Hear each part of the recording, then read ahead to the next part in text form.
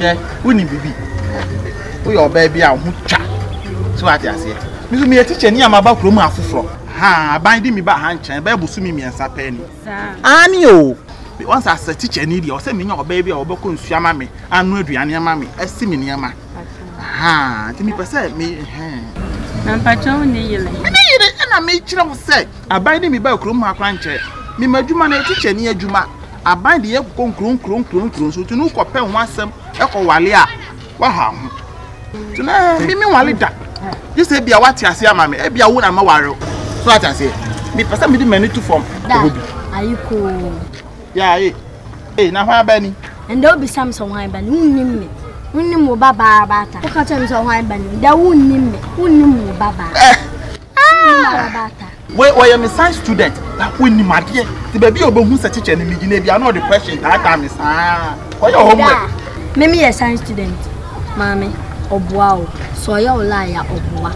Me, Nam Yanni Baba Penny. Yeah, me and some mamma class sign him. That baby, I will do me. For your information, ma say, Mamma, and then I'm doing very free, a cannot do so. Oh! And you're quite teaching Uncle Jinamway. I'm not so far, my young, I'm also cannot do so. Oh, to your baby, then you may. Obano no. Araba, we are bush and come away. Catch up. Mr. Bin said any BBA woman who wants said.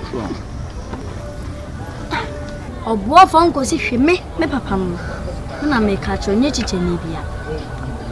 Ah, bra. I didn't know gun and bearman move good Benny Massey. Jesus! Wouldn't you say what you learn about the payment?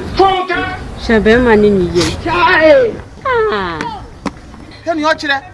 Ha! Oh, shame. Musa Bama when Munyam Kakrawali were my when Munyama Namutata and sa. And I'll bet you me free mammy some watch show. When in a wound, me by why I dear pass over the channel. Say, oh, a slave queen. Oh, my. They be near slave queen for the bin of the one man, but you know, from my means some. There be by a slave queen for the bin. Me didn't kind. So for no one, for to telephone FM. But you do. And about Mr. Woman, slave queen on your way. Oh, my God.